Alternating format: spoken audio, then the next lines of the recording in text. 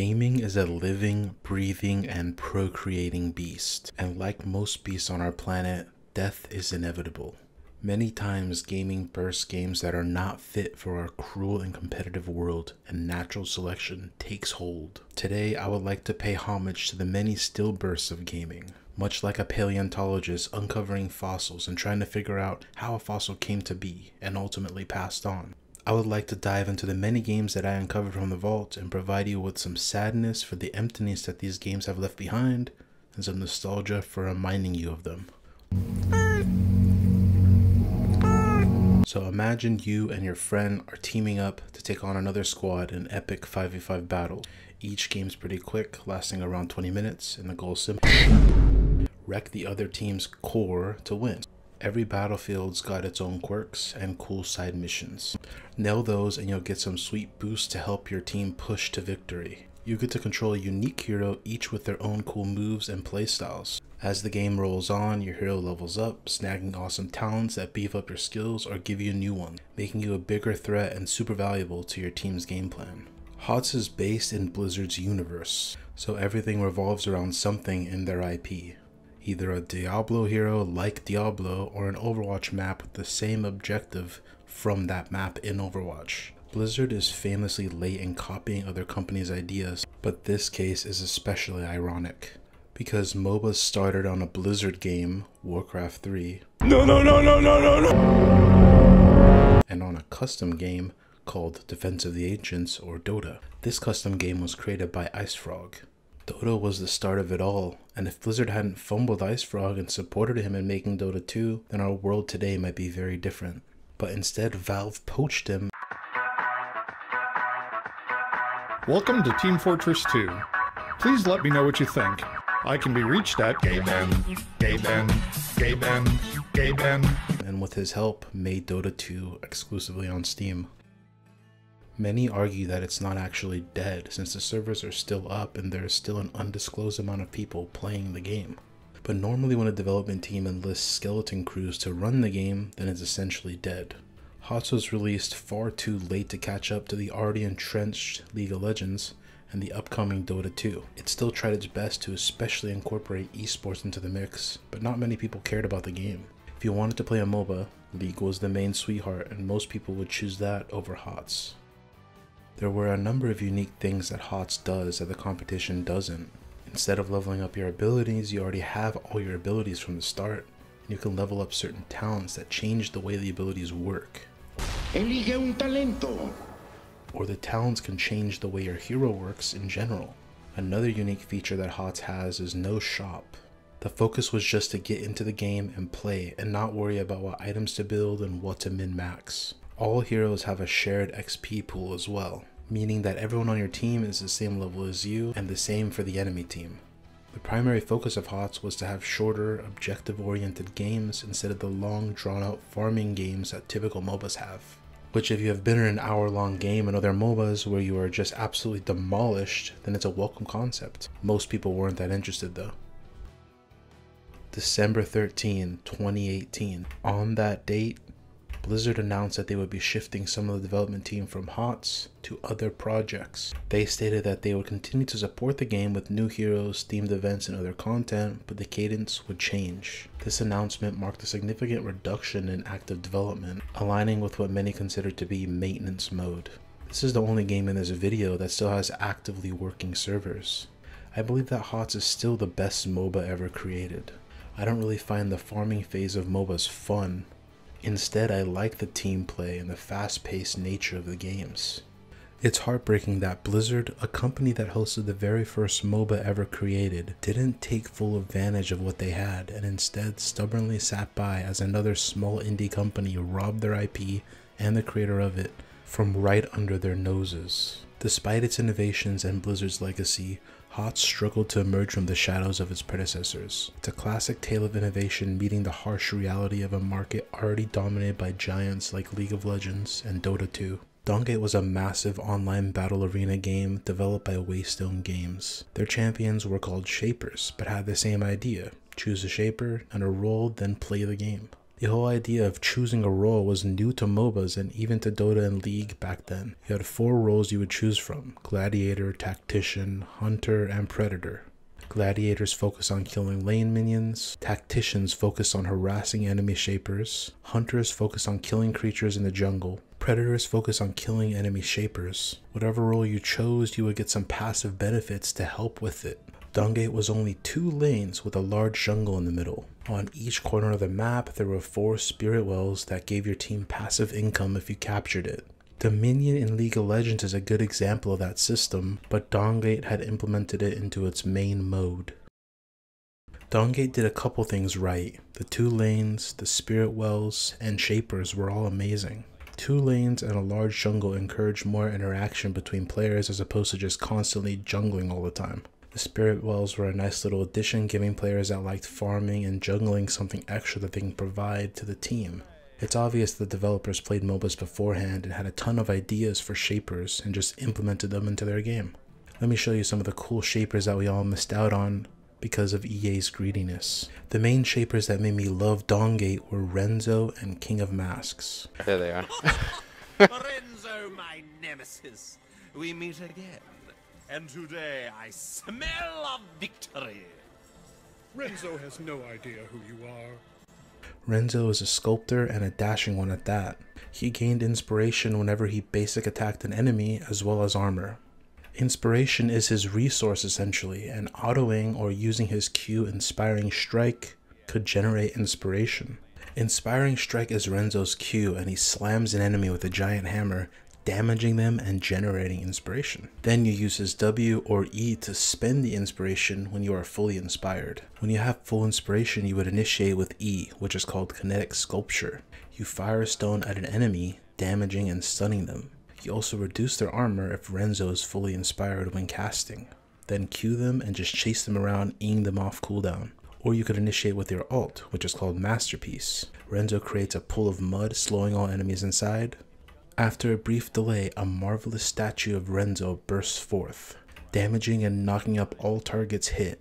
I'm trying to think about how I want to set this up. I should just use it. Just use his ultimate. I think just let them bask in the glory of it. Right. Renzo's ultimate is called Masterpiece. Breathtaking. So? Oh, I love that. I'm sorry. It does all the different poses too. Oh, I didn't even realize that. He is a playmaker support, which are some of my favorite kinds of heroes in all MOBAs. King of Masks is a bit different from Renzo. He is a ranged magic control mage that focuses on CC, slipperiness, and area denial. The control part comes from 3 of his abilities, and the slipperiness comes from 1 of them, and his most important one too. Flourish is a short distance dash that empowers King of Masks' next Q or E. This is the key part of the ability. If an enemy witnesses the empowered cast, King of Masks may dash again. He also gains an empowered version of all of his abilities. His Q is called Captivate, and it spawns a group of tentacles that travel to the target location and deal magic damage to nearby enemies. And it also roots when flourished. His E is called Endless Delights, which throw a sack of eggs at a target location, dealing magical damage in an area if an enemy steps on them. And it also fears them when flourished. His ultimate was called Finale, which tosses his cage at a target location, dealing magic damage and pulling in all targets to the center. So how do you execute King of Masks combo? How I did it was like this. Flourish in front of an enemy to get closer to them, hit them with a Q Captivate which roots them in place, then ult them, pulling them into the center, and before they are able to move out of your ult, flourish again, and press E, which fears them, and at that point they are normally dead. He is essentially a CC chainer in the flesh. Think Ahri's ult, but you can always use it. He can keep someone CC'd for like 5 to 6 seconds on a good day, and you have no idea how annoying his combo is. I appreciated the creativity of Dawngate, the change into 2 lanes, the different kinds of shapers, the role declaration, something that other games didn't do until far into the future, and the rune system. But ultimately, it's up to the market to decide whether something stays or goes. And maybe the seers at EA saw that this game would just get beaten out by League time and time again, and realized that spending countless amounts of money into an endless pit wouldn't work out in the end. Lost potential is the right way to look at it. There was a lot of potential, and the team at Waystone Games had some cool ideas. Pulling that away from us for some arbitrary goal that EA had for this game was just devastating. Money rules the world. Listen, the stark reality of it is that many other MOBAs tried and failed to upend the top two, League and Dota. MOBAs were a great time period in gaming. Unfortunately, not everything is given the opportunity to be seen through to the end. Competition is a fierce beast, and by its very nature, not everyone will survive. It is inevitable for there to be a top of the hierarchy, with everyone else scrounging up whatever they can at the bottom. Please have your emergency beacon serviced. In a remote island paradise, 16 contestants have 25 minutes to explore, scavenge items, craft weapons, build traps, hunt, and kill each other. Only one will be crowned the winner. Do you have the guts to survive? The Culling focuses heavily on melee combat. Use jabs, charge swings, blocks, and shoves in a system that's simple to learn but requires practice to truly master. There are dozens of melee weapons in the forms of blades, axes, bludgeons, and spears. Weapons are divided into tiers based on damage, from the lowly crafted stone knife to the mighty sledgehammer. Different weapon types also apply different wounds, which factor into combat strategy as well. All melee weapons can be thrown, adding the potential for ranged combat in any encounter. The Culling was my first battle royale, and geez, was it a doozy. The crafting gameplay was cool. Being able to pick up a rock and stick and make an axe or combine certain items to make bows was amazing. The main draw for me was the melee combat. There were ranged weapons in the game like bows and guns, but ammo for guns were sparse. And if people had certain buffs with beefy melee weapons, they could charge you while you were aiming your bow and just destroy you. The strange mix of stadium and forest was an interesting setting too. I can't tell you how addicted I was to the Culling and how it essentially sprouted my interest in a brand new genre, battle royales. Think back to the first time you tried something that meant a lot to you. The amount of novel experience that you probably had during the first 1 to 2 weeks of engaging in that thing most definitely got your brain going haywire with dopamine. There we go.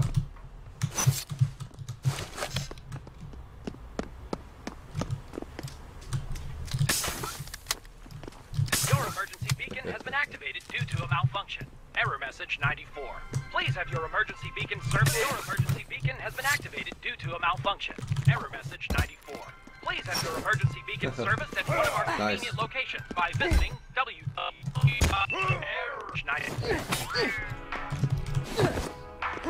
Is your left arm numb? Are you missing your left arm? Apply pressure to open wounds until help arrives. Nice. Do you feel like crying? Being vulnerable helps you connect with others.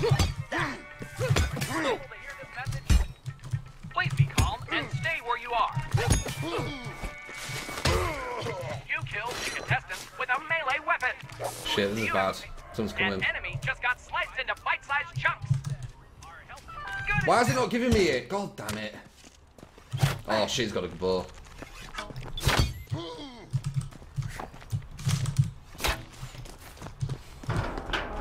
Thank Are you, you a appreciate male? that. Are you a female? I hope you feel better.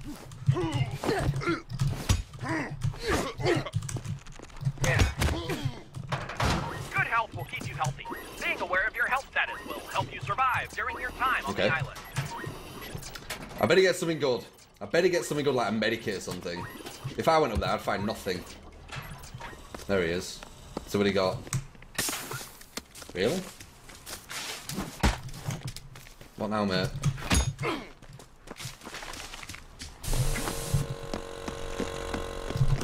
Nice. Crap! Hey. Knew you'd do that. Give me a... Oh, fuck. Give me a ball. You just beat that contestant to death. That is what the Culling did for me. From what I remember, it was one of the first battle royales ever made. It even came out before PUBG. I was immediately hooked. The strategic gameplay of having to work with what you have right when you dropped into the map was just so fun. And obviously that is why many play battle royales today. We have to understand back then, I had never experienced something like that before. Another thing that added to the addiction was the melee combat. When looking at the gameplay, it looks pretty goofy now, but back then, being able to parry / block / jab and all those little moves made the melee combat system really engaging to play. I can't tell you how many times I won the last fight of a match through sheer skill and mastery of melee combat, blocking with my spear and then killing him with a headshot. It's just so satisfying. Honestly, by the time the game ended, I had already moved on to different games. When I saw the news that it was ending, it was terrible. I mean, the Culling was my first love for battle royales, and it sparked a big and crazy journey for me, so I'll always look back at it with love. Moving on from the Culling felt like leaving behind a first love. It wasn't just my introduction into battle royales, it was a gateway to a new world of competition and camaraderie. Even as I explored new games, the rush of those early matches on the island, the thrill of survival, lingered in my gaming DNA.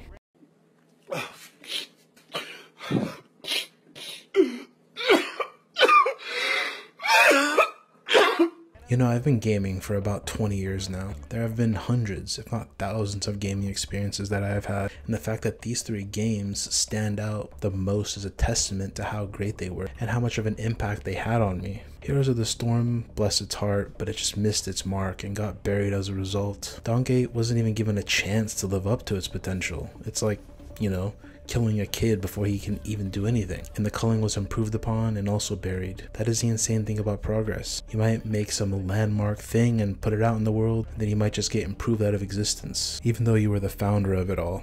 I mean, it really didn't help that they did that thing with Culling 2 where they basically just copied PUBG. That was not a good look. Anyway, I'm grateful for doing this little dive back into some games that I truly loved, and I hope that you enjoyed listening. Whether you were listening with nostalgic ears and rose-tinted goggles, let me clue you in on a little secret. Don't go back and actually spend time looking at these games. Just enjoy this nostalgic feeling and leave it at that. Because if you do go back, you'll realize that those games really weren't all that great. Hence why they died.